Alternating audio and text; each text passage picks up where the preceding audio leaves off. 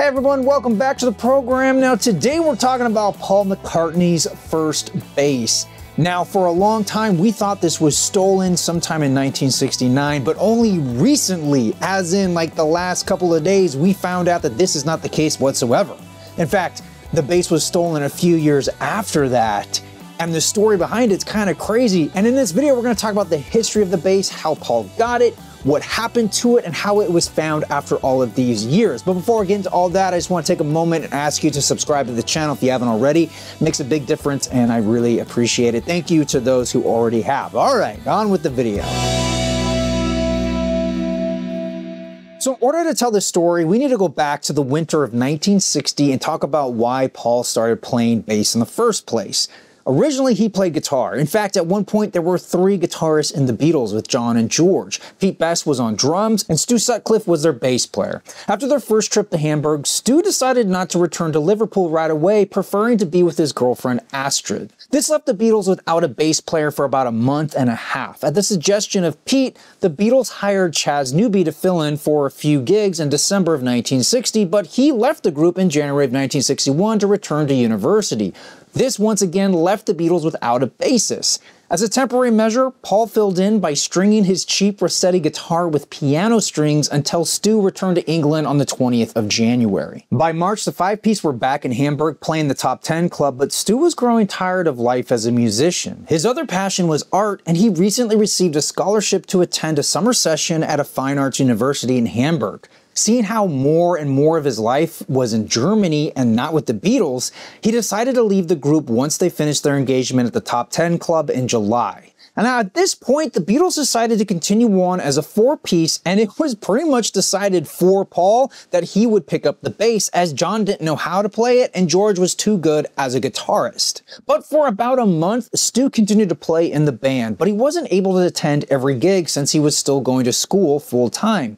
During those times he was absent, Paul switched from playing piano to playing bass, but this meant borrowing Stu's bass since Paul's Rossetti guitar met an unfortunate end one day when it was dropped and damaged beyond repair.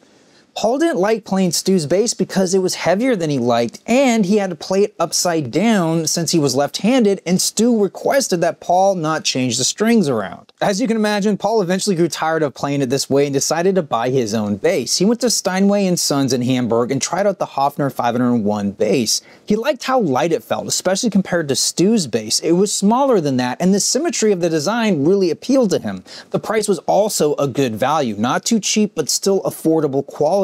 He ended up special ordering a left-handed model for around £30, and this is the bass that would go on to be a part of Beatles history. It established his iconic look with the band. In fact, I would argue that it's the most recognizable Beatles instrument.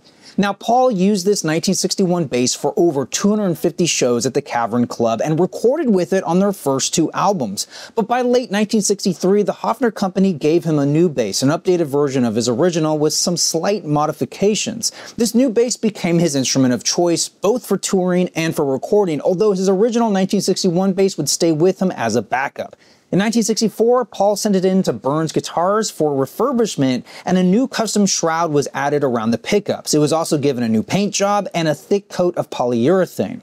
The last time it was seen by the public was during the sessions for Let It Be in 1969. And up to this point, the prevailing theory is that someone either took it from Twickenham Studios or the Apple headquarters. But that's as far as it got. No one knew what happened to it after that. Now we fast forward to 2019, the Hofner Company was making a new backup bass for Paul, and their marketing manager, Nick Wass, was talking with him about what he wanted from the new instrument. As an off remark, Paul asked him if he knew what happened to his original one, and Nick didn't know the answer, but his curiosity took over and he started a search for the stolen bass. Now, Nick couldn't have been a more perfect person to lead this search, since he is an expert when it comes to Hofner basses. Not only does he work for the company, he even co-wrote the definitive book on the instrument.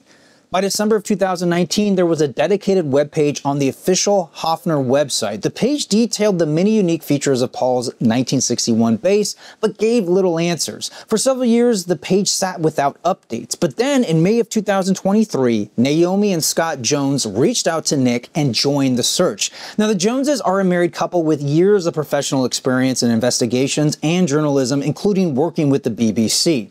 By August of 2023, the Lost Bass webpage was reborn as a dedicated site called thelostbass.com. But it was Scott's September 2nd article for The Telegraph that really accelerated the investigation. This was followed by various interviews for TV and radio, which really helped to spread the word. Eventually, they ended up receiving over 100 suggestions and over 600 people reaching out offering to help.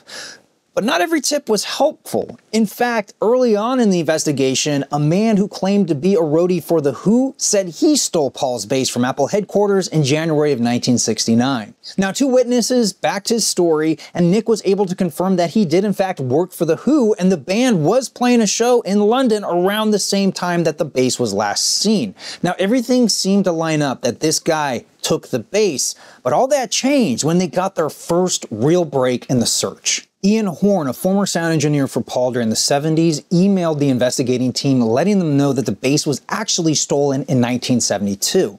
Now, Ian and another sound engineer for Paul, Trevor Jones, were in charge of a large moving truck that was used to move instruments and gear around London from one studio to another.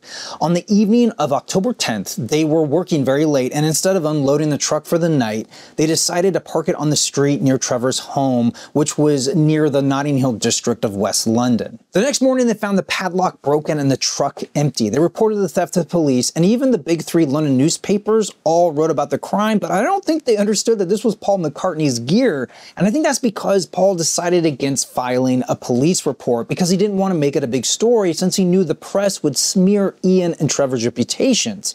They were loyal to him, and so he ultimately let the theft go. He figured it was just a bass. He could get another one. It wasn't worth hurting the livelihood of these two men. When Nick learned of Ian's story, it reminded him of an earlier lead that he initially brushed off in February of 2023. When he reached out to the anonymous tipster again to get more details, he learned that it was his father who broke into the truck and then sold the bass to Ronald Guest, the landlord of the Admiral Blake pub in London. Ronald then gave the bass to his eldest son, but he was tragically killed in an auto accident while at university. The bass then went to his younger brother, who kept it for the rest of his life. He passed away during the height of COVID in 2020, but his wife is still alive and knew of an old bass that was stored in their attic. She just happened to see Nick on TV talking about Paul's stolen bass, and then she put two and two together and brought it to McCartney's people in London. Now, I'm sure Paul was thrilled to have his bass back along with his original case, but he needed to be sure that it was the real one and not a replica. So by the end of September 2023, Nick drove from Germany to England to verify the bass in person, and it didn't take long for him to determine that it was the real deal. And one of the key details was found on the back of the instrument. Every replica bass, and even ones made in 1961, all feature a flat back, but this one had a rounded back, a detail that no one other than Paul could have known because the back was never photographed. Now, Nick thinks that this could be a prototype Hofner since it was a special order left-handed bass, possibly the first ever one made by Hofner. Also, 1961 was a transitional year for the company as they moved away from solid wood tops to plywood, so it's very likely they were experimenting with different manufacturing ideas, such as a rounded back, but decided against it and shelving the prototype. And so when that special order came in, they used that body for Paul's bass just to make some room.